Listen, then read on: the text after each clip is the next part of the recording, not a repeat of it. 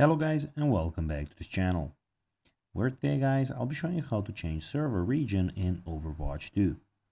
So guys, the first thing that you of course need to do is go to Google, download Steam, and then download Overwatch 2. Log in with your credentials and then you just need to open the game. But now guys, let's see how you can actually go and change server region in Overwatch 2. Well, in Overwatch 2, the ability to change your server region depends on the platform you're using. So basically, if you're using the PC, you need to go and do it through Battle.net. So you can go and click on Battle.net and log in with your, of course, credentials there and change it.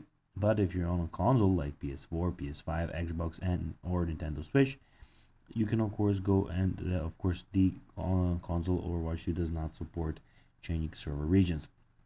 The game automatically connects you to the server closest to your location, and there is no in-game option to select a different region. This means players on consoles are limited to the servers assigned based on their geographical location. So basically on PC you can do it, and on of course consoles you cannot.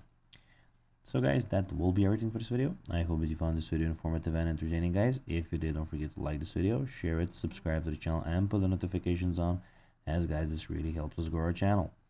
So if you have a few seconds, it will be pretty cool if you could do this for us. That will be everything, and I'll be seeing you in the next video. Bye guys.